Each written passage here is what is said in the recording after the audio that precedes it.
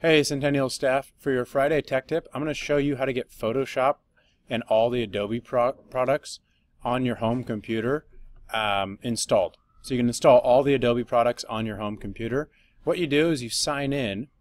When you sign in, enter your first.last@snow.wednet.edu, or if you're a student, you'd go first.last@studentssd.org, and then you use Enterprise ID.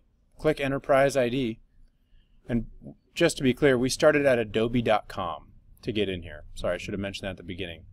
So adobe.com, sign in, use your school email, Enterprise ID. You might get redirected to sign in one more time. And then once you're here, you can go to desktop downloads. And then these products you can download. So you can download Photoshop and install Lightroom. All these are yours to download on your home computer and use them. They are part of the license that we have with Adobe this year.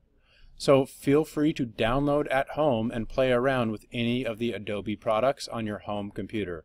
This works for both teachers and students. Pretty exciting. Just make sure to use your school email and then choose Enterprise ID. All right, have fun.